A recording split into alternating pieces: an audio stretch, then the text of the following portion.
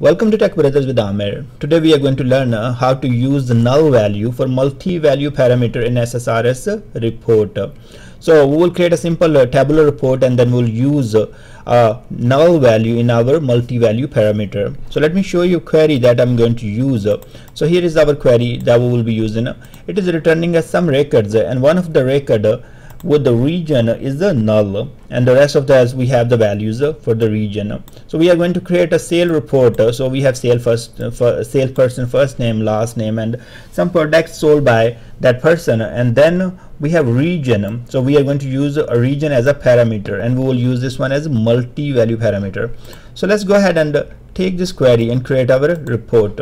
So open SSDT SQL Server Data Tools, and now in the report project we need a shared data source here. So we have already created the shared data source, so that's pointing to the sales database. You can create an embedded data source as well when you want, but if you are creating multiple reports from the same database, I recommend using a shared data source. Now click on the reports and add new item, and here you select a report. It will create empty report. Let's call this one null value, and we say multi-value parameter report. Add. The very first thing we have to do here, we have to create a data source. So we will be right clicking here and add data source. So this window can be used to create embedded data source, or this can be used to point to your shared data source. So in our case we are going to point or use as a reference, so we'll be using sales. That's our shared data source. Now you go ahead and provide some reasonable name. So DS sales is a reasonable name for us. Hit OK. Next part, we will be creating a data set. Data set is a result set returned by the query or a store procedure. So here we are going to call this one D set and we call it sales total. Now we will be using this one as embedded. So go ahead and select the data source and paste it here. Now once you paste your query here, let's create a parameter. So we have to do one thing. We'll say where region in, and then we say @region name. So that's our parameter name. First of all, you will be saying after where you will be providing the field name. In our case it's region, so we provided that one, and then we have to say in, and then have the parentheses around our parameter. So this is multi-value parameter. So if we provide multi-value to this parameter, then our query should be able to handle that. We are all good here. Right click here and then get the table. So let's get some fields from here. First name, last name, product name, and then one more field I want to get is region. So now we are good. Let's move this one on this side. Remove this column, we don't need that. And now we can go ahead and make our report a little fancy, and here this is looking good. Click here and bold and background color, so you change that one. And now preview the report. Our report is looking good. This warning is coming from other reports, so don't worry about that. I will fix that. And here we have to provide the parameter value. Now we can go ahead and provide Asia, and if you guys take a look, we are getting Asia results. Even if I will go ahead and say Europe, let's see if this works. So now you can see that this is not accepting multi-values because this parameter is defined as of now is the single value. So we have to make some changes to accept multi-values. So let's go to the design, go to the parameter, and right click, go to properties, and then here we have to say allow multiple values.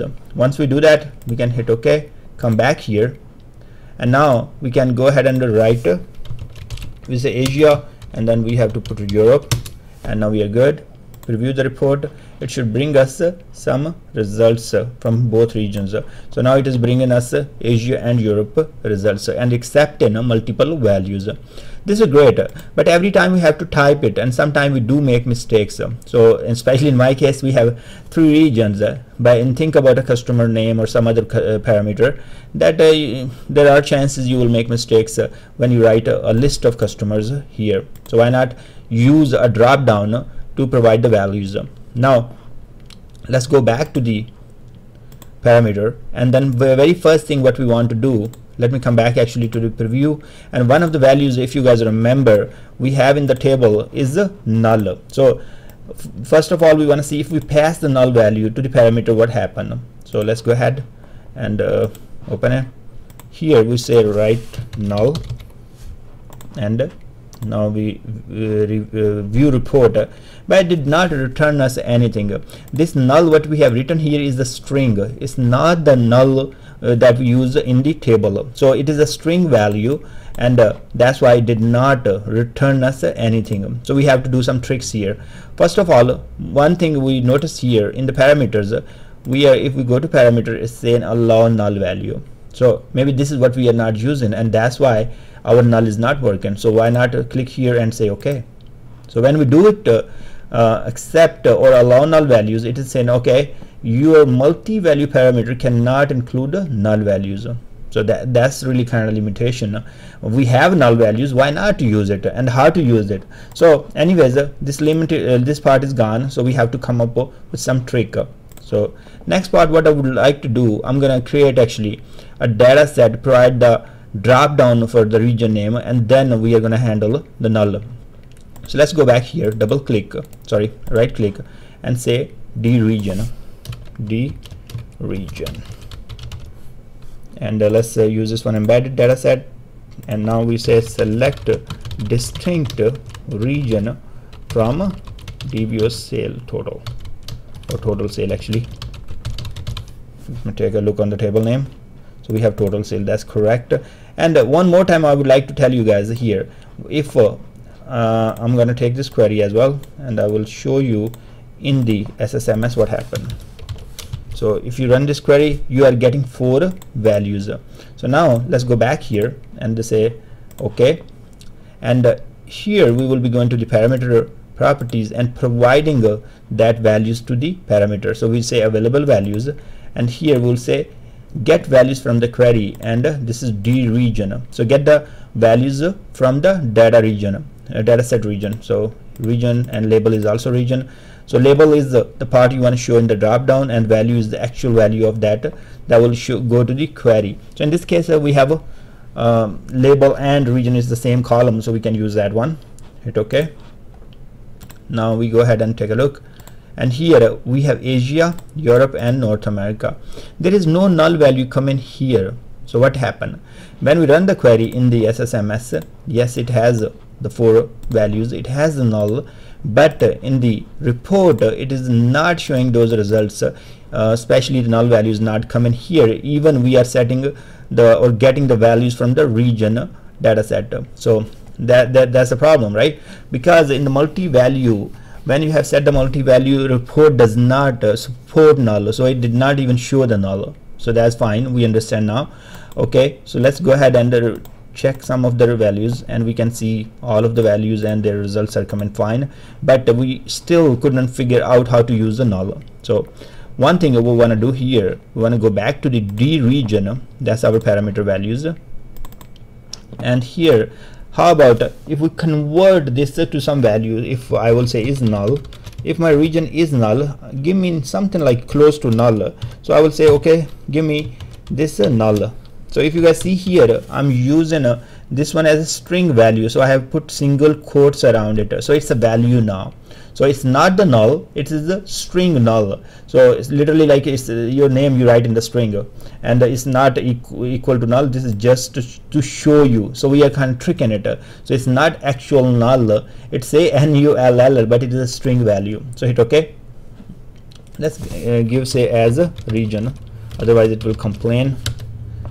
Now we are okay, and go to preview, and now we in the drop down we see the null and we see other values as well. So let's run our report, and we see that we can see all the records, but one of the record where region was null, that's not showing. So still we did or we were able to provide null value from the parameter, but that's not handled in actual query. So we are going to go ahead and take a look on that one. So now go to the main data set and double click here and say okay, when now in the parameter we know that the parameter is going to be Asia, Europe, North America, or a string null, that we have a value. If I'm comparing on this side, right? If I will use the same expression here, say is null, comma, and when the region is null, I want to handle, or I want to replace with this string. So I want to replace with this null string.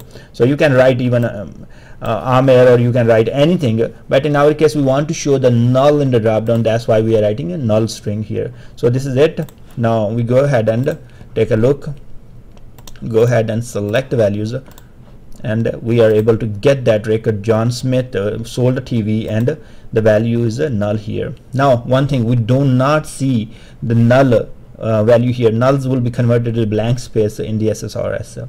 So if you are interested, or your company want to show something NA, or maybe just the null word itself, we have to write some expressions. Let's go to the design and let me show you real quick. So right click here and go to the expressions, and here we'll be using some if statement. So we say if else kind of thing. So here we say I if, that's going to work like if else, and here let's I have. Now I'm saying if this value is nothing, that means it's null, is nothing, then do what? I can go ahead and provide the null here.